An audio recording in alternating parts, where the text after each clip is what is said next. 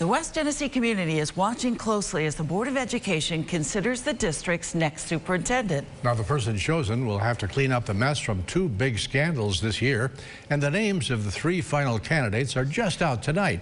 They are David Bills, current superintendent at Honeoye Schools near Rochester, Linda Gowie, current superintendent at Hudson Falls near Albany, and Brian Kessel, the current assistant superintendent at West Genesee. News Channel 9's Andrew Donovan covered the controversies at West Genesee this year. Andrew, what happens now?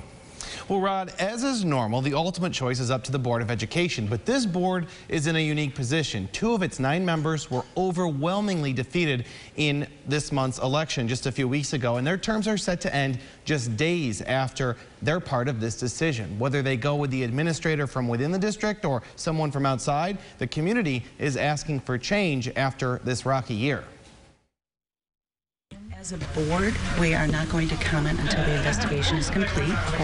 And as a side note, Dr. Brown is going to take some personal time for himself. She led the district through the downfall of Chris Brown. Now in her final days as board president, Roberta Herron will oversee the process to replace him with his assistant or an outside superintendent.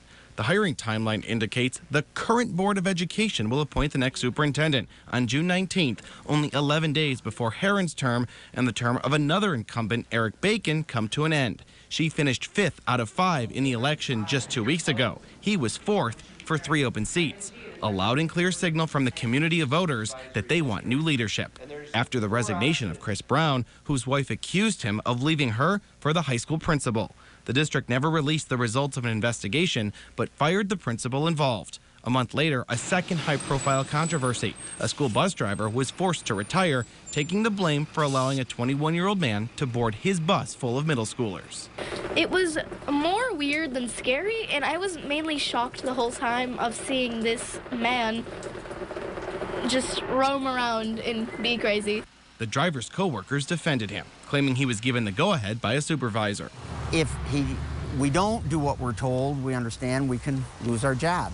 But in this case, the individual did as he was told. Both scandals led to a series of packed board meetings, many constituents critical of the board members.